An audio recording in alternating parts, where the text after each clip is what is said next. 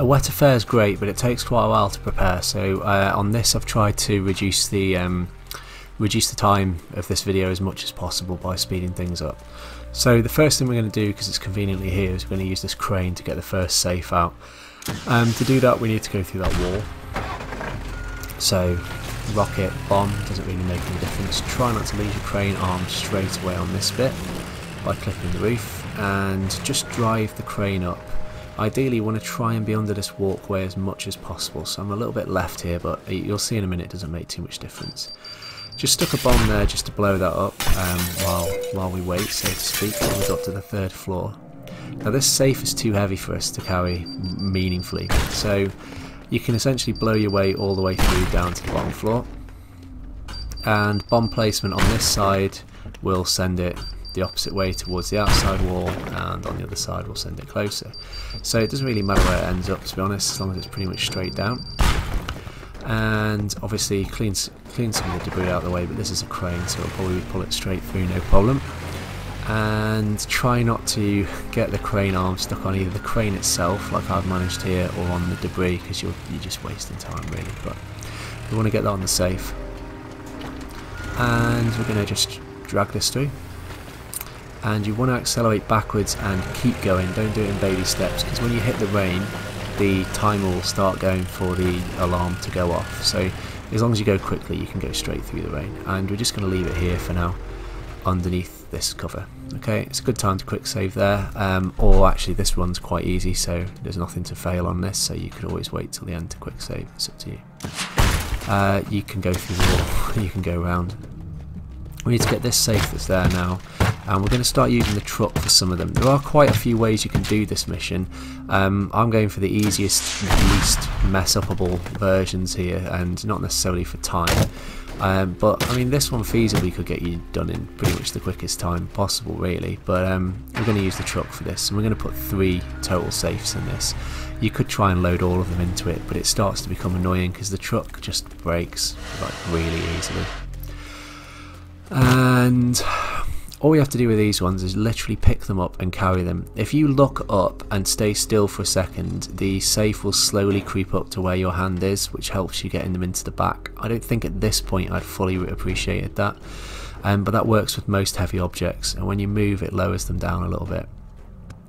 Careful with yeeting the safe around, because it can actually go through the side, but we're going to use planks, and you can kind of overdo it. You probably need like maybe 3, 4, 5 just to hold it in place. I actually go back and put 5 in there because it comes straight through the side when I drive off. Now we could drive around this garage and reverse back up. I don't like reversing trucks. I think the people that drive trucks for a living are just some kind of superhuman geniuses, because I cannot reverse a trailer. So I'm just going to go straight through because we don't need to worry about saving explosives. We do need to worry about setting the whole thing on fire, so we'll put that fire out. And we're going to take the truck through once I've finished annihilating the entire garage. I mean, I might as well have just kept going here, hadn't I? So carefully taking the truck through. This truck has got to survive 3 or 4 reasonably precise pieces of driving, so try not to, wreck it, which is easy for me to say here because I'd say that's a pretty wrecked truck. It does need a bit of debris clearing up, but I'll do that afterwards. So we grab the safe, and again just going to stick it in the back basically, so we can speed this process up, and we're just going to glue it in with some wood, which makes literally no sense. And as I say, that's what's happened with the planks there. That's why I've got more planks than you saw before, because I did go back and add some more in. So we plank it up. I did not need to do that. That was a literal waste of planks. And I get rid of the debris. Can't be bothered to show you that though because you'll fall asleep. So I was going to go right here and use this other and get this other safe, but actually I had a better idea. So we're going to get this one here in the big Ferris Bueller garage, and that will be the last one that we put into this truck. So pretty much we kind of do an awful job of reversing the truck. Obviously need to make a bit of a hole here, and we're going to stick this through. This one does get triggered a little bit by the rain actually going out, but I managed to get away with it. As long as you're quick, you're okay. You have about 3-4 seconds. And again, plank it up. It's got to survive, otherwise you're kind of doing it all again. You can see now as well that some stuff's gone down at the front of the truck. I think it's me reversing the truck into itself. I spent ages here destroying the trees. I wouldn't bother because it's just a hassle. This corner here, be really careful if you go around. You can go around the long way if you're not up for it, but the trees will put these little holes into your truck if you don't break them down. But man, it was taking ages to get rid of them. Quick save it before you do it, and if it does come up with rain detected and actually causes you problems, then you can deal with them afterwards. On this section here, I'll show you what I do, because I am having a moderate shocker with that. I plank it up, which is a bit of a waste of planks, but it's enough. Now we're going to do some professional driving skills over to the trailer. It was totally intentional backflip there before that I had to edit out. And carefully park that, and then we're going to drive this truck over to the other side, which is just, you know, another little villa that they've got at this villa.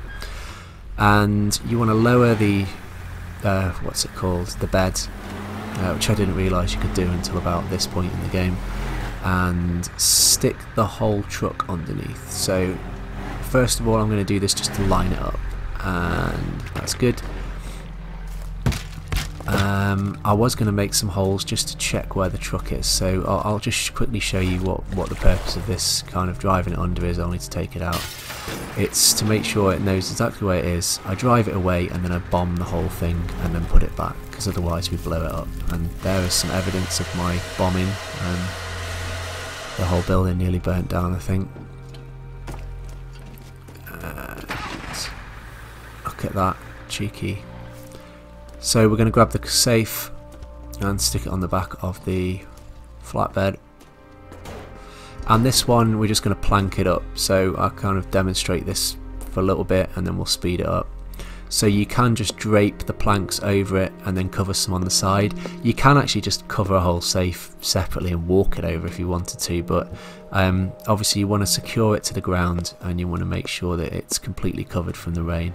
It doesn't need to be like watertight or airtight, so to speak. It just needs to meet a certain requirement that I don't know what it is, but this is good enough, so do that.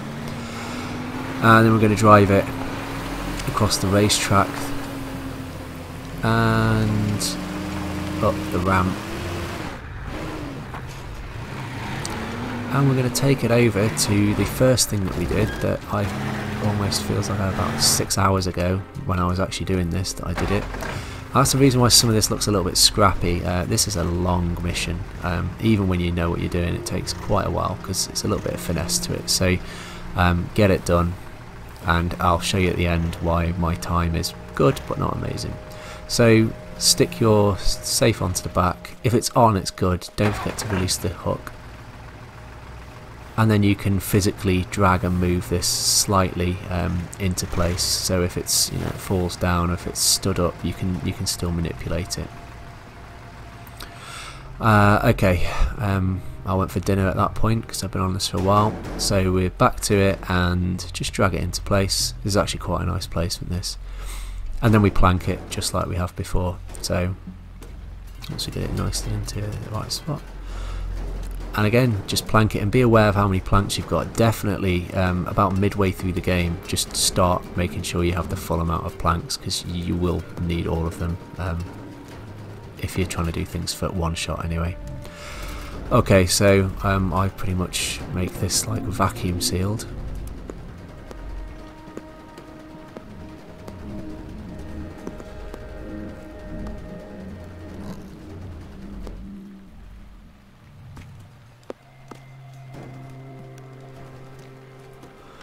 Right then, basically good to go. So take the low loader out, and we probably don't want to do it the way around that I did it, because it just means now I'm going to have to do an additional turn to go back, and we're going to reverse it into the next little building that's straight down this road, and we're going to go straight to the garage door using this, and we're going to blow it up, and then we're going to grab the last safe and put it onto the low loader, and we're all good then. probably want to move this pink car actually if you're not being lazy, because it does get pretty irritating.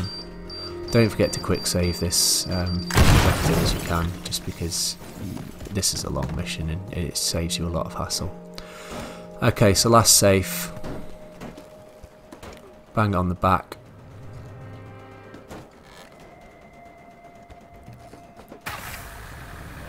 And I just put the bed up on this one because we got all three on it now, we're good to go. And use the back planks just to make sure that I could kind of tie it off well. Okay, so the next bits that come up while the video is just showing you my amazing planking skills is you can position this truck right next to this building ready to roll it backwards into the water, and that would be a considerably faster way of doing it than what I do end up showing you. The reason that I dumped mine so far away from the water is I was done with wet work for the day, or whatever this one's called now. I've completely forgotten, this video's gone on for so long. So I was done with this, so I could just reverse it off there, and then you could turn the truck round and you could get that closer. As it stands, I just wanted these in the water and I wanted to be done with it at this point. And you'll see that actually it's a reasonably quick time considering what you have to actually do. Of course, you want to make sure that you get a nice run up so they go straight in, and don't forget to quick save the game, because the last thing you want to do is have to redo everything. Here's where I contemplated actually turning the vehicles round and just decided, nah, I'm good with whatever time I get. And that's all of them loaded up in the trucks. So the mission is to drop them into the water. We'll give it a little quick save. It's pretty much unfailable at this point in time. And here you can see, take the truck straight off, we reverse this one straight down, and gravity will take care. And had I have done this closer, we would have been able to get in quicker. Just bear in mind, if you do go too close to this building on the right, there is a lower level that it can fall on and it might not get in straight away. But if you're really going for a quick time, you can move those further down. I was going for let's finish this mission because I've spent enough time on it.